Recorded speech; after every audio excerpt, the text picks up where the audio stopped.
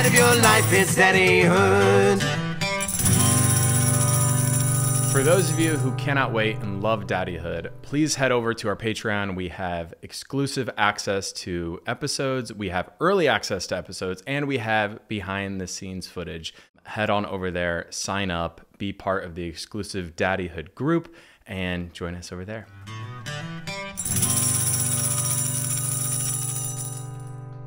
Welcome back to Daddyhood.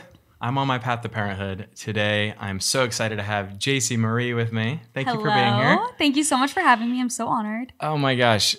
I feel like I have so many questions to ask you just about advice, because what I'm doing here is about to open me up to a lot of public attention on my path to parenthood. Mm-hmm. And you're no stranger to that. So not at all. Before we get into the questions though, I am working on one thing, and that is my dad jokes. So I love it. You will entertain me. I would love to. Here we go. Jaci, why did the Scarecrow win an award? Why? Because he was outstanding in his field. Gorgeous. Round of applause. So proud of that Scarecrow. My husband I'm forgetting the joke, but my husband just made a joke yesterday and he was like, that was a really good dad joke. And I was like, yeah. You're on the path. You are. We're practicing. Yeah, we're doing our best. I want to be the dad that like my kid eye rolls for sure several times a day. Yeah, you got to be a little bit cringy to your kids. Totally. All right, so a little bit about you. You are 25 years old. 29. 29. Why does it say 25? We just did this math. I should have known. Damn it. No, you're fine. You're 29 years old. Yes. You were born in Arizona and then moved to LA. Yes. So you've always had great weather around you. It's true. I've been so spoiled my entire life. I'm such a baby. In any cold weather, once it drops below 50, I'm not okay. Yeah. LA's made me soft too. I grew up in Illinois, and now all of a sudden, like, when it gets below 60, I'm like, oh, this is chilly. Yeah. Oh, 100%. I need my parka. Yeah. So you have your husband, and you also have your red toy poodle, which you just told me the name. Yeah, Lady. Oh, so She's cute. the cutest little angel. And you started off your career in photography and videography, and then now you transition more into lifestyle content sharing, in which we're about to get all into. Yes. Because obviously this falls under that umbrella of content sharing. So just tell me how, one, you transitioned out of photography and videography into more of this raw, real storytelling, and also just really important work. Yeah, it's so interesting. I had done photography since I was in high school, really since I was in middle school. I've just been obsessed with it. And I wasn't very like forward facing on social media. You know, in high school, I would shoot photos of my friends or people and I would post those. And then kind of towards the end of high school, when I was probably 18-ish, I started posting more content of me and like my life and my travels along with my photography. And I started seeing that actually was getting more attention and just people were loving the more, I don't know if you'd call it real, but just my life. And I was like, that's so interesting to me because at that time, I mean, that was 10 years ago. Yeah. And so there weren't really social media influencers at the time. Right. I don't know. I didn't really know that existed. So I remember a brand reached out to me. They're like, we want you to like photograph this like with you in it. And I was like, with me, because I've always been behind the camera. I was like, okay. Yeah. So then I started posting more of that. And yeah, it was just very well received. And it kind of just slowly transitioned into like me sharing my life and my travels and what I'm up to, me and my husband, all that. And now you're sharing your fertility journey and more specifically your journey with IVF. Yes. I mean, I can relate a little bit in the fact that I know for certain there's a lot that goes into that decision of being so open and vulnerable and transparent. You know, how did that get started? Specifically the IVF and your family building, you know, content. Yeah.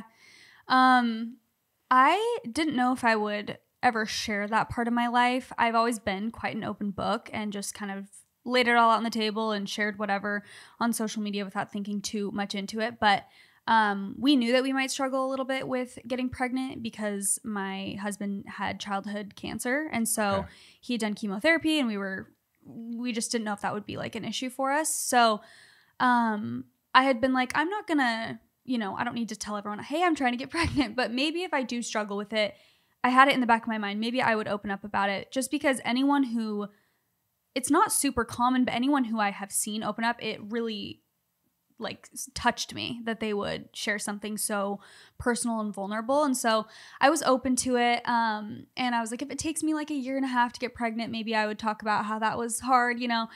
4 years later, I'm like, okay, now we're talking like, about now this is really hard. Yeah, I'm like, now this is really hard, and now we're really talking about it. But yeah, I did. Are you familiar with IUI? Yes. Okay. But ish. Yes, I would let you elaborate for those out there. Okay, so IUI is, I'm not a doctor. I'm not going to go into like the depths of it, but it's a bit easier. It's a bit cheaper. It's less invasive, I will say, than IVF.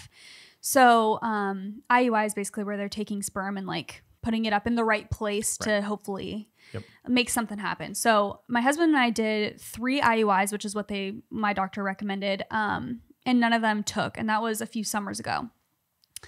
And I think I had said on social media, like, oh, we're doing some fertility stuff, but I was pretty vague and I didn't really get into it. I actually filmed all of it, and then I just could not bring myself to post it because it was so much harder than I expected when all of them failed. I just thought they would work, and I was like excited to like tell this happy story, and then I was like, it's not happy anymore, and it's so hard that I don't feel comfortable.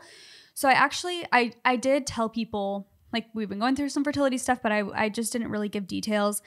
And then I was like, maybe I will share IVF when we do it. And then we started doing IVF, and I was like, oh, this is actually really hard too. Like, I don't know.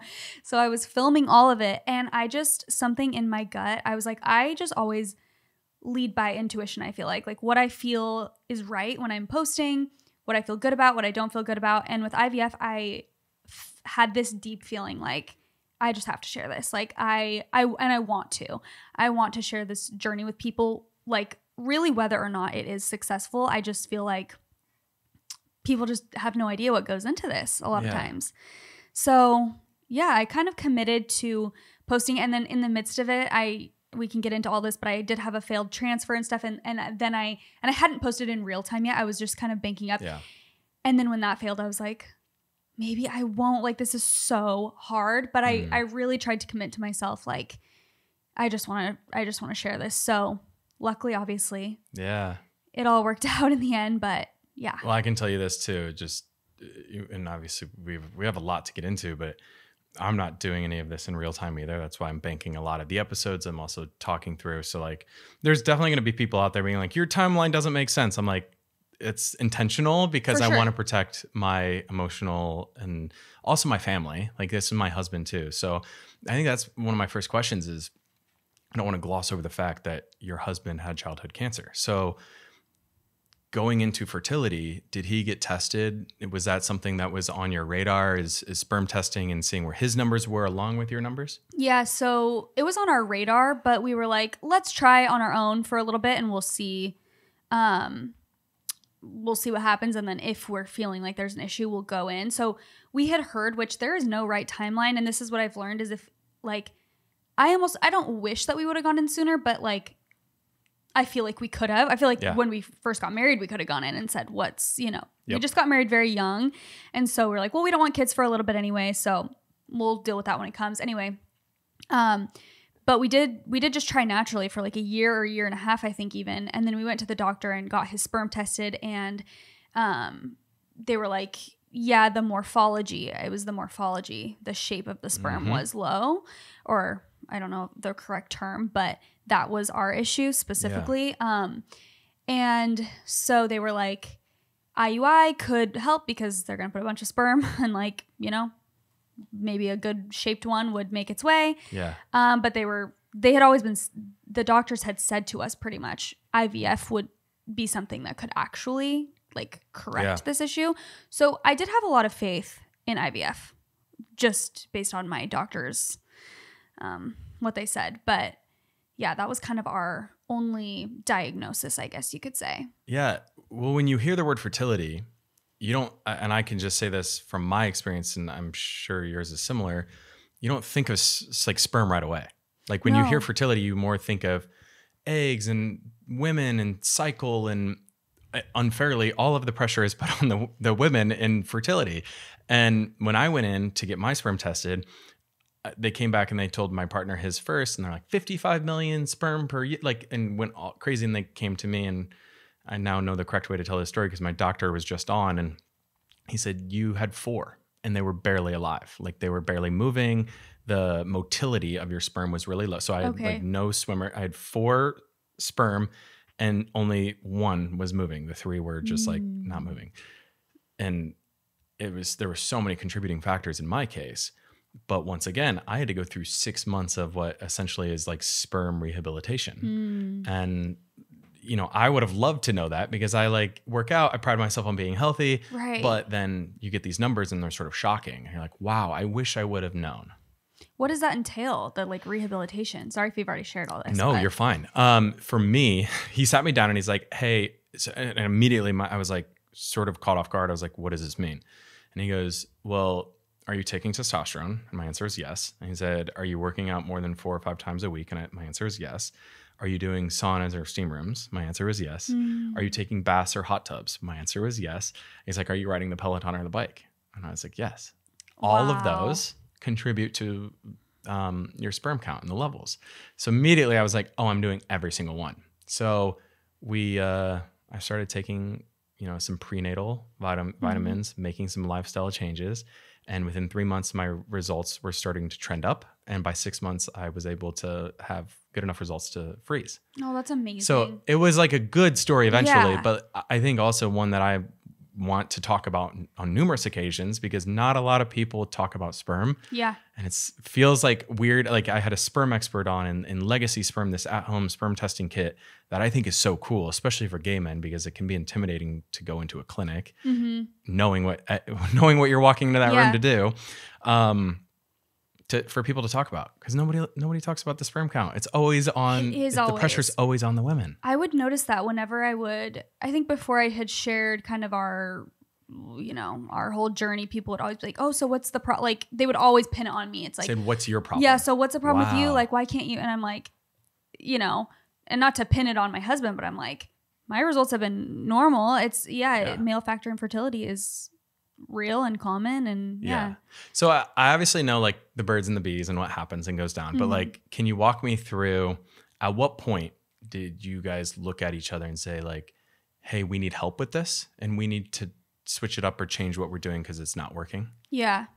I mean, like I'd mentioned, we kind of just tried naturally and we were like, we gotta obviously, like, it's been 1.5 years, probably something's up. So we did the testing. Once we found that result out, it honestly was kind of comforting. It was really good to get information. Yeah. And then we did the IUIs, but then none of those worked. And then I was always just holding on to the hope of IVF because I'm like, well, that's kind of maybe our answer. Yep.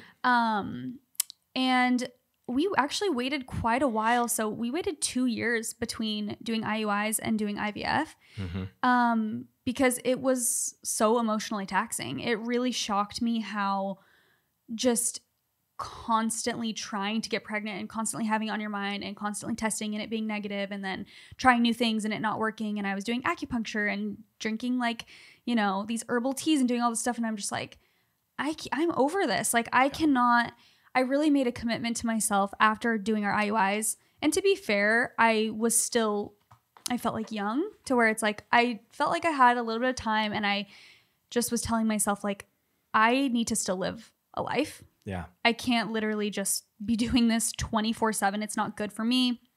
It adds stress. And then people are like, the worst thing for fertility is stress. And I'm like, well, I'm stressed. Yeah. So this is not, anyway. So we took like 2 full years off in the sense of just not actively doing fertility treatments or actively like trying new things.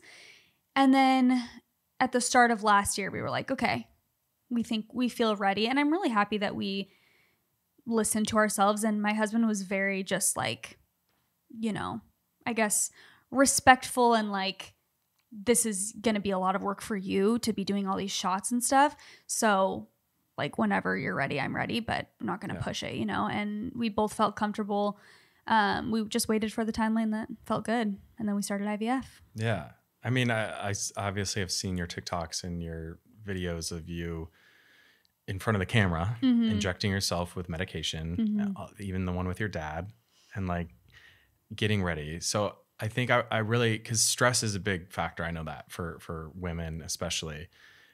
Who was your support system outside of your family and your husband? Was there anybody you leaned on? Was there other influencers or celebrities that were open about this, that you were like diving in and consuming their information about this?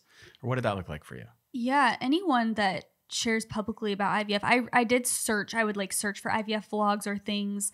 And honestly, anyone who talks about it publicly, I was so grateful for, because it's just like makes you feel like not like you're going through something completely alone. Are you familiar with Desi Perkins? She's a YouTuber. No. Okay. She shared her whole, this was honestly it was a few years ago, but she did a pretty in-depth YouTube series on her IVF journey. Yep. And I watched that, and I was really touched by it. I really loved it. And it was, she just gave a lot of insight. I also did a YouTube series. I was really inspired by her.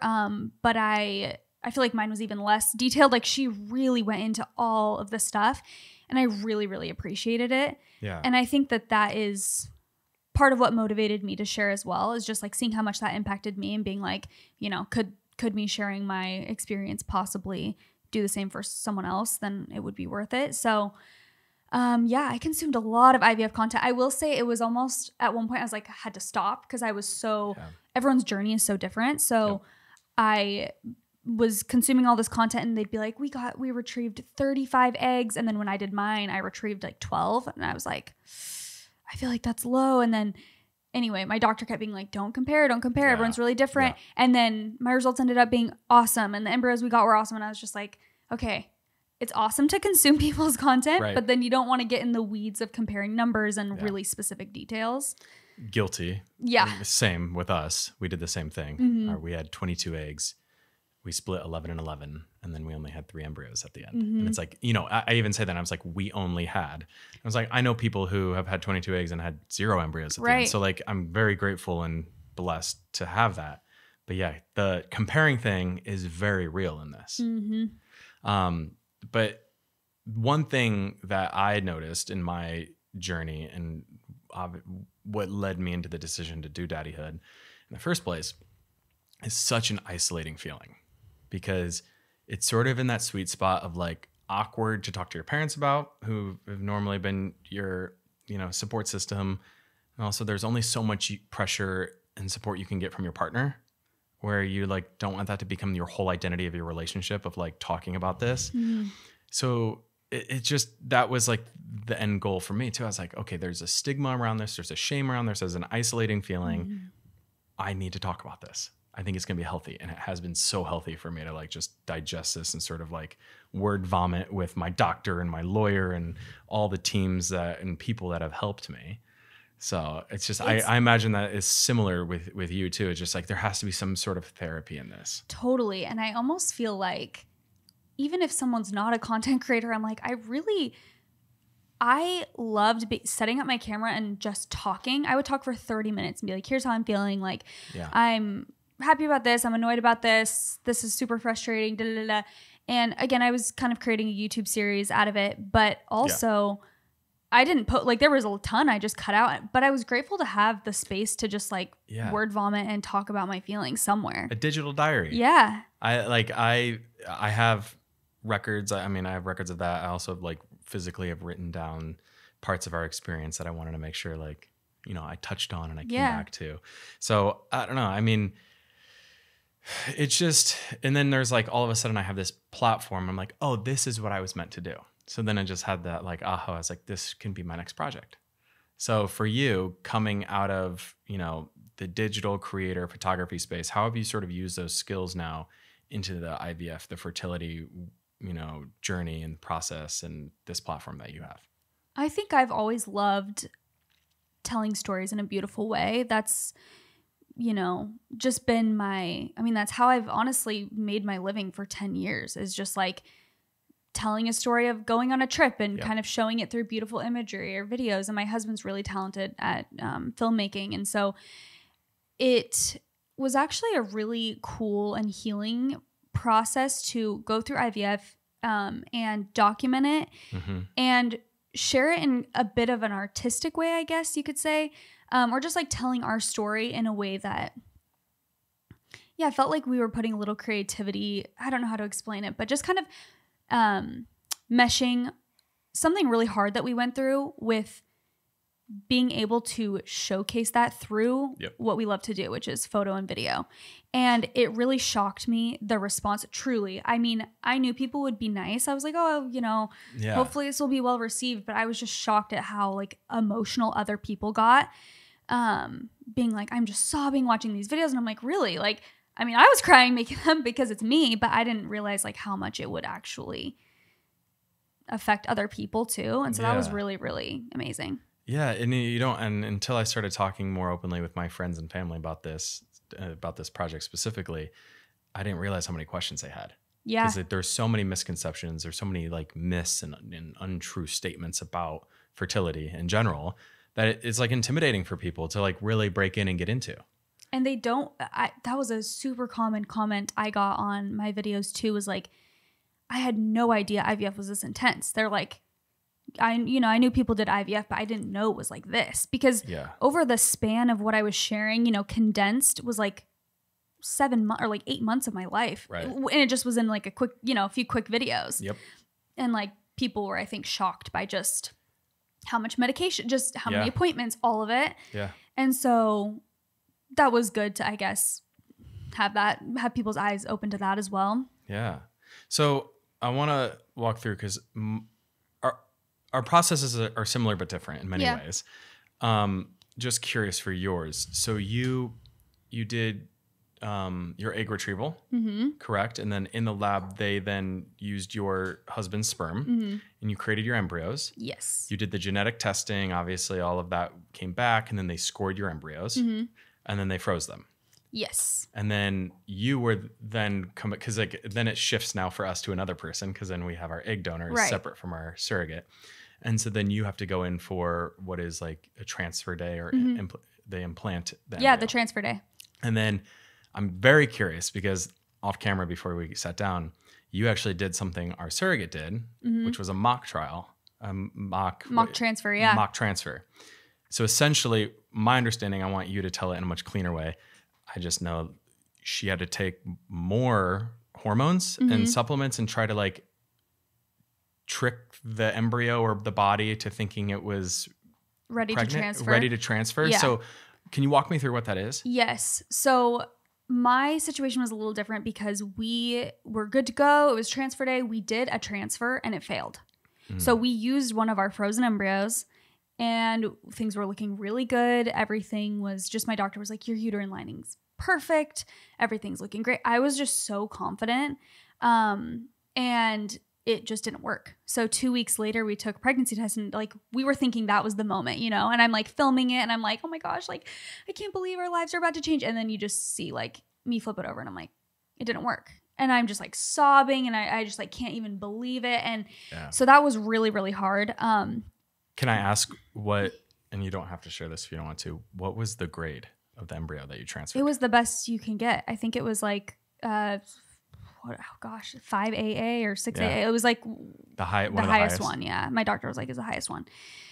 All our embryos were luckily pretty high graded, but that was like So I was just like, oh my gosh, I cannot believe this did not work. Yep. Will it ever work? Like it just crushed us, because we were like, we thought that was the moment. And I think we really just, I guess naively, we're just very positive and kind of banking on that. So anyway, that happened. And then we had a call with my doctor, and he was like, I'm so sorry. I know how disappointing this is. I would really recommend now you do a mock transfer, because I don't know why that didn't work, because your embryo was amazing quality. You are healthy. Your uterine lining was great. Everything was looking really good. And so what that mock transfer does in our case was it basically, so the next cycle of like your period and whatever, you start taking all the same medication, doing all the shots in your stomach as if you were about to transfer an embryo. So you're doing that for weeks, prepping for it. And then instead of putting the embryo into you like a transfer, they go in there and they take a sample of your uterine lining, and they send it off for testing to see if you are receptive in that moment. So because typically, maybe every doctor's different, but If you have like a 5-day frozen embryo or whatever, you do a certain amount of shots leading up to the transfer. And then it's like, okay, this is the perfect timing to put the embryo in. Yep. But some people are something called pre-receptive, or they can be post-receptive, and you could be off by like 24 hours.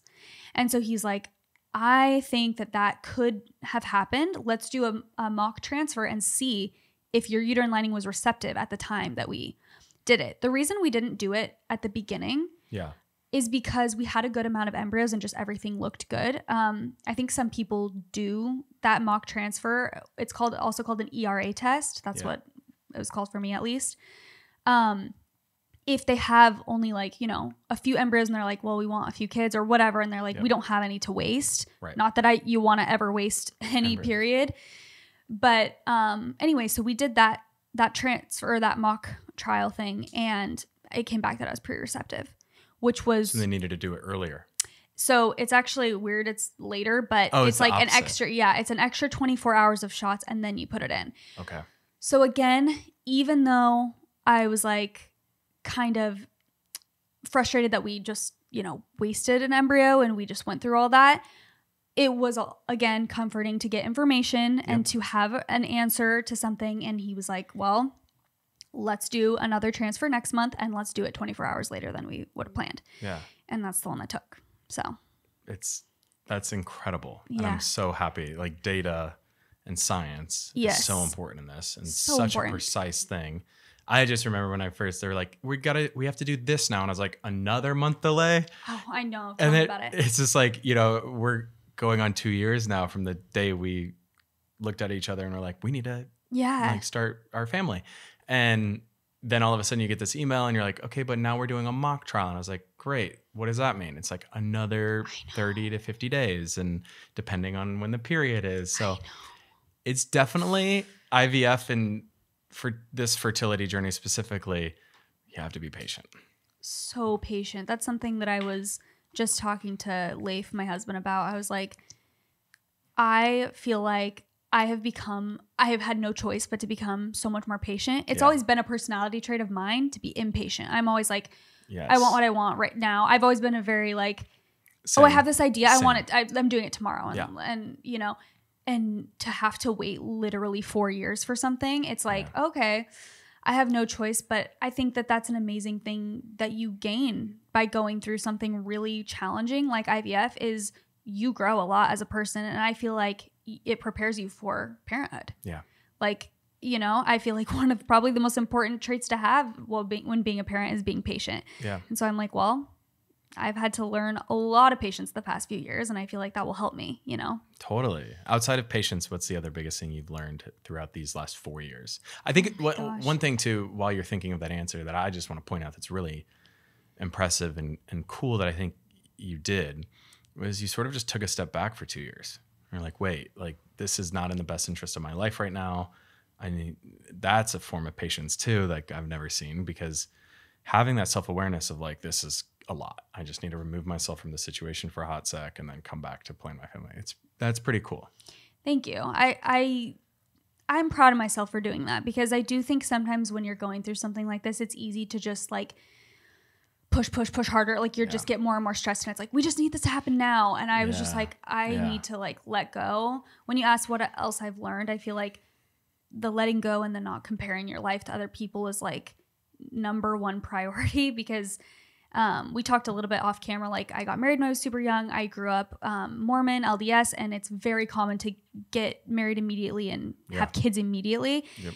And, you know, my husband and I had been married for 8 years, and people were always just like, when are you having kids? Like, and I've just learned like everyone is just on their own journey. And it's also just so, it's interesting how your environment just shapes your perspective, and how I was saying I would be on a trip to New York, and it's like, I'm with my friends who are in their early 30s. They're not even thinking about getting married anytime soon. Right. And it would, you know, hit me that I'm like, I need to have a kid. And it's like, everyone just lives such a different life. You really can't get caught up in like everyone else's story. You just have to be proud of your own story and just going through your own thing, and like really listening to your intuition and what feels good in the moment. And it's different for everyone. For sure. And I think that the different for everyone thing, it's definitely made me more self-aware now, because I feel like, not that there's anything wrong with it, I think people just don't know.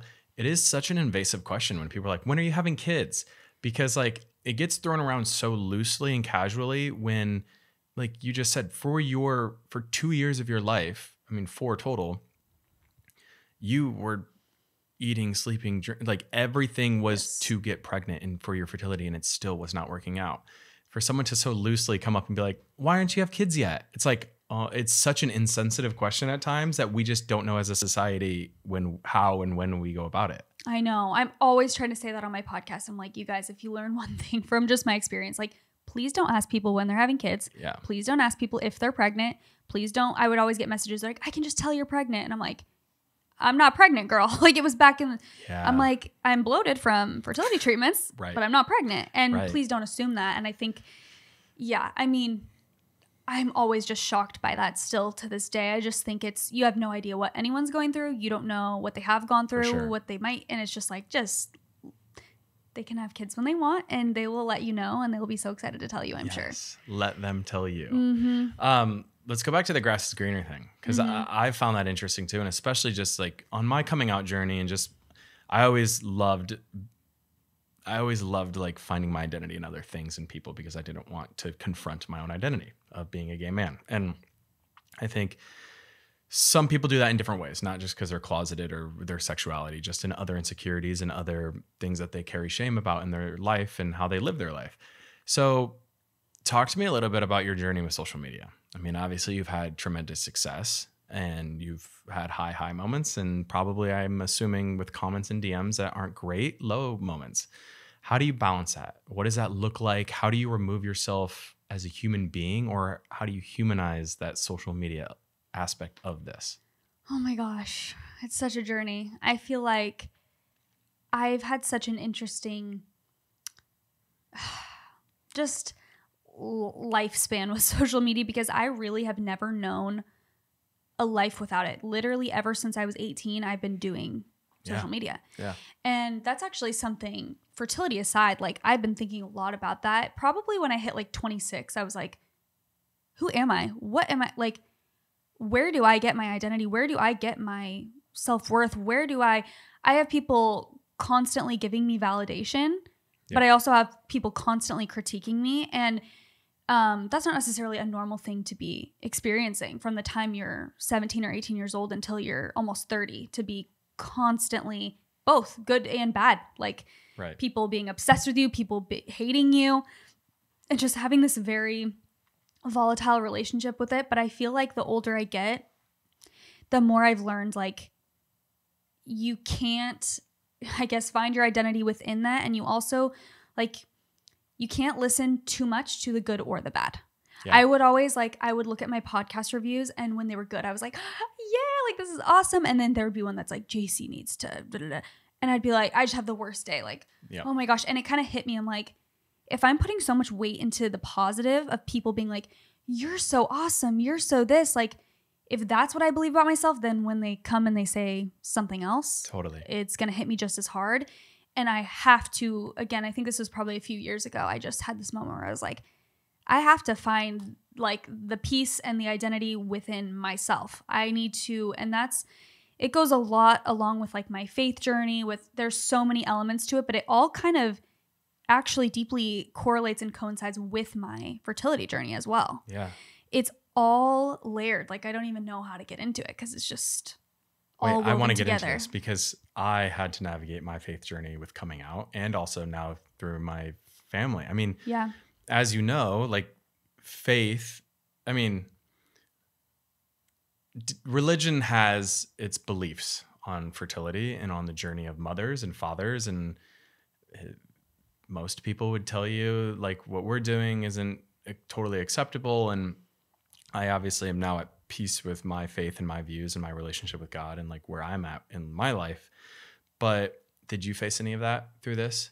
Oh my gosh, so much. Like, as you were talking, I was just like, this is such a thing. My friend has a, like, post-Mormon podcast, and we haven't recorded it yet, but we're going to record an episode all about infertility and, like, faith journeys and Mormonism, because it's so deeply coincides. I feel like my entire life, it was pounded into my head, this very specific view and ideal of motherhood. And it was very like, that is your role as a woman, is to be a mother and to like have kids young and to get started. And then when you can't have, when you can't get pregnant, it's like, okay, and you're still a part of that. It's like, okay, so where do I lay? You know, where do I fall into this whole plan of being the perfect mom when I can't get pregnant?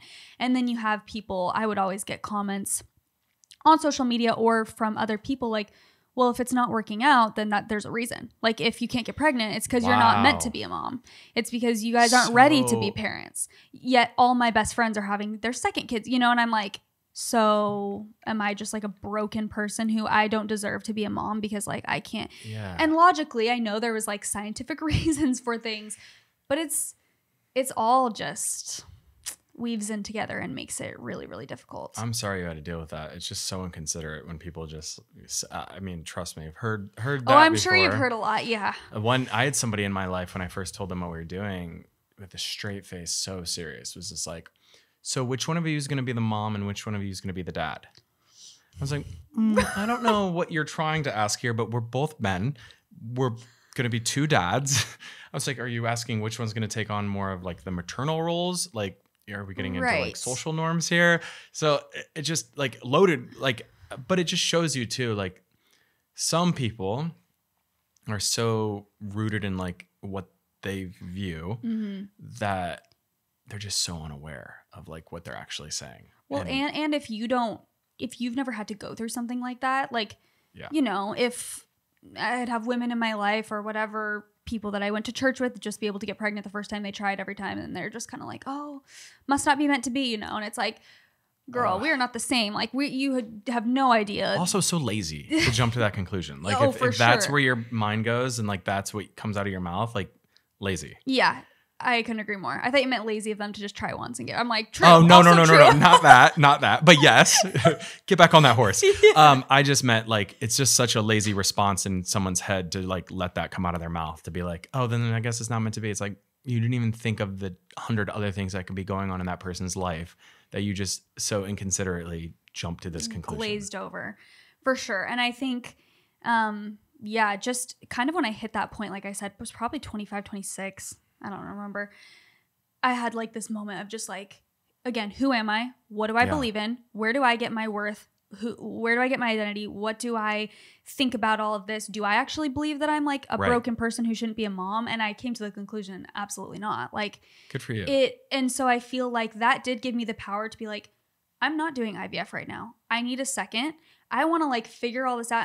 And I was just talking to my husband about how like, I'm so glad. I feel like I was in a very chaotic like mentality when we were trying to get pregnant, and it was very pushy. Like because a lot of my friends were having kids. Yep. And then I took that time that I needed, and I'm like, I will be a way better mom now. I really believe that. I mean, I could have worked it out before, but like, I really feel like I understand way more of who I am and what I want and the type of mother that I want to be now. And I feel so much more confident. I feel like if it would have worked, you know, again, hindsight's 20/20, and that's a whole other thing is like God's timing. Like people are always like, again, like it wasn't meant to happen. And I'm like, you know, maybe there is something to that, but I think that's reserved for the person going through the trial to say, and not you. Amen to that. That's why I have 2911 on my wrist, and it's like trust in the Lord's plans that He has for you, plans to prosper and not to harm you. And I think like that's always been something that's always been is like everything happens for a reason. I mean, I don't talk about it very often, but like I obviously ended up on a show that was so straight, and I was like, I had to go through that in order to come out. And then I had to come out and do what I did. If I wouldn't have come out as public, you know, I wouldn't have met my husband at the party that I threw with the network afterwards. And then all of these dominoes fell for a reason. And it led me to the life that I'm living now. I'm proud and like, of course I could have, and if I would go back, I could have done things differently and better, but like it had to happen for the reason. Definitely. And I feel like, again, I think that's for you yourself to recognize. And like, I think the reason I'm saying that is because sometimes like in the midst of going through fertility stuff, people will be like, oh, well, you know, like it must not be the right timing, or like, just wait. And I'm like, that's easy for you to say when you're not going through something. But again, I can now look back and be like, I'm happy with this timing. Totally. And I think that's amazing that we can come to those conclusions on our own, but maybe not being bombarded with that, you know? For sure. Well, all right. So all of this, let's shift to more of a positive, happy note. Okay, so let's do it. here's what I want to know. So you had that first test, obviously did not get the results you wanted. What was that moment like? Because I'm assuming you had the cameras up. I know that. Yeah. And you were filming it, and you flip it over and you see a positive test. Yeah. What was going through your mind? Talk to me about that. Oh my gosh. I had said before, I was like, I probably won't even cry because I will be so in shock. Like if it is positive, if there ever comes a day when I see a positive pregnancy test, I just feel like I will be like speechless. But the second I just started sobbing. I was like, oh my gosh. Like in the video, I like can't even talk. I'm just like, I can't believe it. I was so happy. But something that people, not to go back to a negative, but something that a lot of people don't talk about is like the almost anxiety of it working, because then it's like, okay, now I'm pregnant. Like now, you know, when I go for the ultrasound, is everything going to be okay? Like, is there going to be a heartbeat? And there's all these like milestones you kind of have to hit. And so I was in bliss for definitely a few days. I was just like, oh my gosh, I'm so happy. But then once the doctor called, it was like, okay, this number needs to double and we'll see in a few days. And I was like, oh wait, I'm scared now. Like, what if it doesn't double? I was just so scared of that heartbreak. Can we talk about, because this is similar to our journey. Can we talk about how black and white doctors are? Like how they do not hold your hand when they break news to you. They're very clinical. They're very number, data driven. And look, I love my doctor. I love the fertility place that I'm at right now. It is a little scientific where you're just like, oh, what you just told me, I needed you to hold my hand and give me a hug. I wonder if we have the same doctor, because my doctor is very like kind of blunt. Yep. And yeah, he definitely wasn't holding any hands, which I picked him for like, he was very just brilliant and I really liked him. But yeah, he wasn't one to like, even when we got the call that we were pregnant, like I went in for the blood test and I was like, I'm so excited to have that moment where they're like, you're pregnant, and everyone's like, yay. And he called, he's like, all right, he's like, well, it is positive, we're not out of the woods though, like and I was like, immediately went into like he's like, the number needs to double, and I was just like, oh my gosh, now I'm like terrified. I almost can't even be excited. And then he's like, it'll probably all be fine. Wow. I'm like, probably. I've waited 4 years for this. And then 2 days later, he's like, yep, great news. And I'm like, okay, you're terrifying so me, I'm sir. not out of the woods yet either. I have to like level my expectations for our clinic and our doctor of like even breaking good or bad maybe news not to though, us. because every doctor is so different. Yeah. And it usually it is great news. It's just sometimes I think they probably don't want to. They have a job to do though too. Yes. They probably don't want to be so certain, and then heaven forbid, like the number doesn't double and they have to give. I don't know. So, but yeah, I was like, you know, it's interesting that my doctor said to me that I didn't really think of until he said it. But he goes, what most people don't understand is, you come in and you are my patient. Your egg donor comes in, she is my patient. The surrogate comes in, she is my patient. I have 3 patients to service to the best of their abilities for their individual needs. And of course, like I'm working for you, and like your journey is not physical in this other than collecting our sample, but like it really hit me. I was like, oh yeah, like they're doing a medical procedure on both of these women who that is their doctor at that moment. Right. So, and then you don't really like, it just becomes one of those things where I'm like, okay, I'm signing this contract, like, this and is I'm my hiring journey I'm this going person, through, and this is my journey. But like individually, there's 3 other people, 4 if you include my husband with ours, like 4 people on this journey, and then our team of lawyers and doctors, and it's like it's a lot that people don't quite understand. No, and I don't even think, obviously, I can't even understand that depth of that too, like the numerous patients and everything. I mean, our journeys are just different, but yeah, it's a lot. Yeah, it's insane.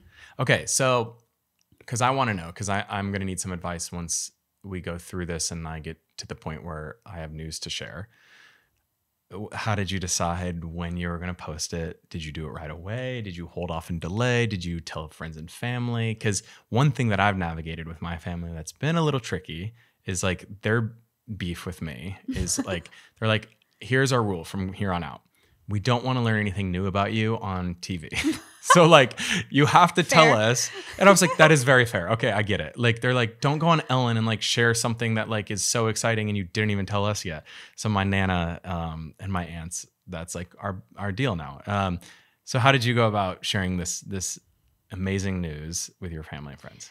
I shared pretty early on. So our first transfer, I was hush hush. I did not tell anyone that we were transferring because I was so excited to like surprise them. Yeah. People knew we were in the midst of doing IVF, but they didn't know the specifics of the day of the transfer, any of that. So I was really hush hush about it. But after that failed and I was just so depressed, frankly, I was like, I think it might help to tell a few people in my life that I'm transferring and they can actually be there for me next time. So I had told my parents and a few of my best friends that we were going to transfer, so they knew kind of the timeline. So I did share with those people pretty early on that the transfer was successful once I confirmed with a few little appointments. And it was just the best, happiest moments ever.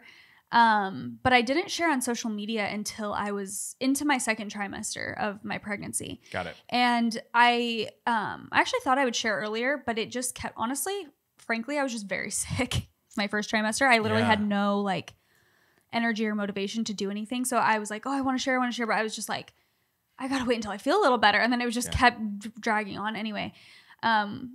Which I think there's a lot of different perspectives on like when to share. And I think it's totally up to the person who's pregnant, the person who wants to share the news, whatever. Because I do think that every baby deserves to be celebrated. I think that no matter how early you are in your pregnancy, I completely understand and have experienced that anxiety of like, is it going to work out? Is this going to be okay? And again, if you're not comfortable sharing, I don't think you have to or you should, but you're also allowed to. I think that you can share whenever you're ready. And for me, I just waited till I felt comfortable, and that was my second trimester. See, we made the mistake of telling people when we were doing our transfer. So then now like we have people asking, like waiting, and we don't. Yeah. And like, obviously like we want to keep this. We're almost like, how do we put this back in the can? You're like, actually we didn't transfer. And actually, we're like, so about that. I was like, it's taking longer than expected. I was like, how long can we just like keep telling them it's taking longer than expected? Like, we just aren't ready to like talk about what happened yet. And like, that's like the whole navigating this. I mean, I'm sure there's going to be people calling me out being like, your timeline doesn't make sense. I'm like, good. You're like, I know. That's on purpose. That's intentional. I'll share news with you when I have it. And when I want to. Yes. It's so tricky. It is. And it can add stress to you when like, it can add unneeded stress sometimes when it's like people are, when did it work? Did it? And you're just like, can you like, I'm stressed. Right. Yeah. So I'm just curious, like, are you guys working through like game planning now for nursery? I know you're doing a home renovation. Yes. So like working on nursery, preparing your game plan. Cause I know like once you're in that second trimester, you have to start working for like your hospital plan and all of that. It's wild. There's so much planning. Yeah, there is so, oh my gosh. It's so wild how just, Leif the other day, we were laying in bed. He's like, so what do we do when we like bring the baby home? Like, what do we do then? And I'm like, I don't know. Like, I don't know anything. We have a lot to prepare. We're going to do some like courses and some things. We have some things planned. Yep. But yeah, we're kind of just we just ordered a stroller. We've just been ordering some stuff. Like, just the home renovation honestly is kind of like, I don't think it's going to be ready in time, which is the worst. Oh, wow. It was supposed to be, but I just don't think it will. I'm trying not to bank on that because I'm like, I just don't want to get my expectations. So we're like, okay, we need to set up a little nursery setup in our current rental house, and then we can move it. But yeah, we're working on the nursery. We're working on a lot of different stuff right now. We have a lot that we're juggling, but it's very, very exciting. That has to be bonding for the two of you as well. It is. Can you talk a little bit about how this has impacted your relationship and, you know, the dynamics and how it's shifted and changed? Oh man, I feel like it's made us really a lot stronger. I really do. I think that infertility is so hard, and it can affect so many aspects of your life, especially like you said, when you're like living, breathing, sleeping, doing this thing, and it can impact like, I mean, maybe TMI, but the whole episode's been TMI. You know, there are times when it's like, okay, don't have sex for these they tell you that weeks. During that. Well, like stuff we like heard that as well for our surrogate, because we were curious too. We're like, oh yeah, they can't.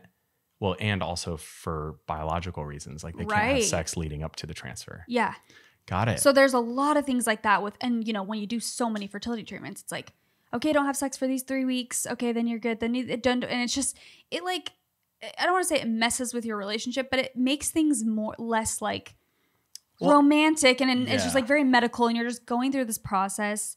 And I can't imagine you feel, I don't mean this directed towards you, and correct me if I'm wrong, but like shooting all of these hormones into your stomach and feeling bloated, like you can't feel your sexiest at all the times of like a normal relationship. Not at all. Just tons of different things that can impact.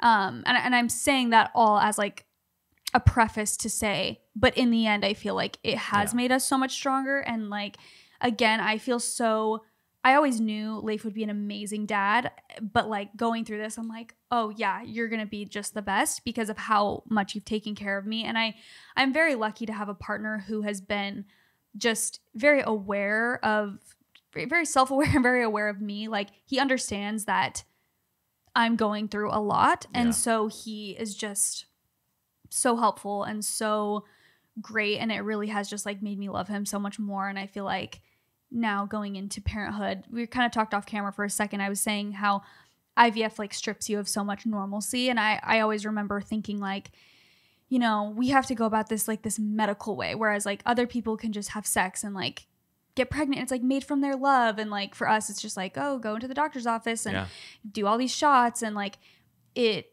seemed less like romantic or like beautiful. And I think going through this process, I've realized like how much love there is and how much dedication. If you're going through IVF, if, you know, I mean, it's very expensive. So if you have the privilege of even being able to do it, it's like you do gain something that I think maybe other people don't have. And it's like this intense, you obviously are not going through this unless you really want a baby and you really want to start a family. And I think that that's the most love ever.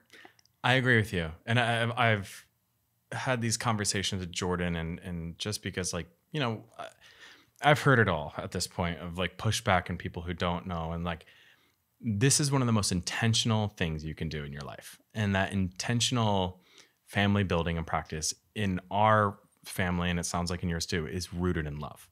Like I love Jordan so much that I can't wait to watch him be a dad. And our family is going to be rooted in love. So like I get what you're saying totally because trust me, I've felt like those emotions too. But at the end of the day, I'm like, this is what makes our journey special. It's like while it is sort of test tubes and clinic visits and all of these like medical things going on, our love and how intentional the money we're put, like all of that. You're sacrificing so much. You're sacrificing so much. Like we're working this year just to hopefully pay and contribute to building our family. 100%. And I know that's so privileged to even say, but like that is bonding in itself too. Of like, not only are we family planning, we're financial planning, we're doing all of these different things in our lives to be able to have a kid. And we're willing to do it together. Right. And we're working together on this like project essentially that means so much to us. And it's really beautiful. I think like I had those fears going into IVF, like, oh, it's just going to feel so medical. And am I going to, when I get pregnant, you know, I was asking Leif, I'm like, do you feel like you got me pregnant? He's like, yeah, we were just talking about, you know, we're like, yeah, kind of. But it's like, I was just worried about so many little things. Like, is he going to feel, obviously it's his kid, but I'm just saying like, because of the medical nature, are we going to feel so like connected to this pregnancy? And like, absolutely. I feel like maybe even more than I would have if I just was able to get pregnant like that. Like just feel so happy, so grateful. And like, it's just been such a long time coming, you know? Yeah. Jordan's going to kill me for saying this, but we wanted to connect while the transfer was happening. So we were cuddling up in our bed when that's all I'll say. I'll let you guys use your imagination, but we wanted it to feel, there was some weird thing that we were like, we need to be having sex while the transfer is happening to like, it made us feel better. And that was like what we wanted to go do. Because that's, it's because like some your people special attend moment. the transfer. So most couples actually go with their surrogate to the transfer. And we were like, we want to give her her privacy. This is really invasive anyway. We'll just go connect and do our own thing. So it was just like, everybody has their own way to handle this and go about it and also validate our emotions. Totally. I felt like that was the best thing for us. Yeah, I love that. And I feel like that's what is so cool about everyone's different fertility journey and doing IVF is that there's so many little, I don't know. I feel like there's also so many little times to celebrate. Like any good news we got, we're like, let's go to the beach. It's like, we're just so happy that for any, I don't know. So there's a lot of really special moments throughout it. Yeah. I'm just curious on how you're handling this. Names. Let's talk about it because everybody has a freaking opinion. Are we sticking with letters? Do you have like specific, is there any like traditions in your family? Is there any strategy? And also, are you not asking people for advice for names? Because I've already been overwhelmed with this. Oh, I'm not asking a soul for their opinion, number one. Just Smart. don't give me your opinion. I don't care. No, I don't really have any traditions or like family things, honestly. So my mom's middle name is Marie and my middle name is Marie. And then my husband's, I think he has the same middle name as his dad. And it's Steven. And I'm like, no, like, and also Poor Steven. I'm just like, there's nothing about that. It doesn't, I don't know. I'm also not the most like sentimental, nostalgic person. I will say that. So maybe that's why I don't feel as connected. But even, people will be like, oh, are you going to give them this middle name or this middle name? And I'm like, I don't know. Like, I'll just do what sounds good. It's cute. A middle name. I'm like, I'll just do what sounds cute with the name. I don't know. Totally. So, are you on that side of TikTok where you get a lot of baby name? Like, do you get on TikTok ever and see baby name? I feel like a foreigner on TikTok. So this is what. Yes, let me ask you your advice on this because I feel too old for TikTok right now. No, you are not. Old. Okay, well, I'm gonna just start doing my own thing, and like if people want to follow me on TikTok, great. I tried the dancing and the transition videos, and like it felt so forced and awkward. Didn't we all? I got bullied. I actually was like a dancer. So I'm like not a bad dancer, but I was dancing like a little too seriously in 2020. And people would be like, this is so cringy. I love how humble you are. You're like a little too seriously. No, but they were like making fun of me, and me and my friend would be like, that is so, they're unhappy with themselves, whatever. And like 3 years later, I'm like, sometimes bullying is necessary, and you guys were right. Like that was cringy. That was giving. You got bullied out of the dance community of TikTok. Yeah. So we've all been there with the 2020 dances. Okay. Yeah. Got it. You just gotta find your own lane. But yes, the algorithm and the data listens to me. There's been lots of baby content popping up on my feed. Names. I mean, obviously our family members have opinions on that. It's so initials. Much. Initials. Mm-hmm. So legally, Jordan and I didn't change our last names when we got married, but our kids will have our hyphenated last names. Okay, cool. That's cool. So we're already sort of thinking of like first, middle, and then BU. It is hard to make it all flow. I will say, like, I'll be like, oh, that's a cute name, and then I'll think of it with the my last name, and I'm like, that's not giving what it needs to give. Right. So, I just have a long, like, do you have a list of baby names? I just have a long list that I add to. We do, and they're all the same letter. Oh, really? Yeah. Oh, that's kind of cute. Both boy and girl options all in the same letter. I love that. Yeah. That makes it like that's intentional, I'm assuming, or you just happen to like a lot of the same, and then you're like, we actually have. I shouldn't say that. We have one letter that's like super super long, and then we have another letter that we like too. That's like a fraction of that.